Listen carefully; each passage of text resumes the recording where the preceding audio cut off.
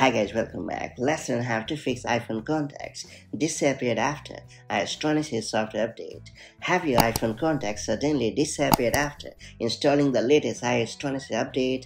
No worries at all. You are not alone. This is a common issue which many users have faced after updating to the latest iteration of iOS. Missing contact can be frustrating, especially when you rely on your iPhone for daily communication. The good news is that you can fix this annoying problem thanks to a pretty handy and reliable solution. That's it, let's get started.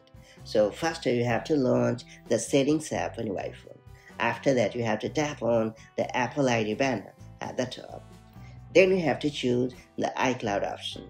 After that tap on the See All option. Then you have to disable the toggle located next to Contacts.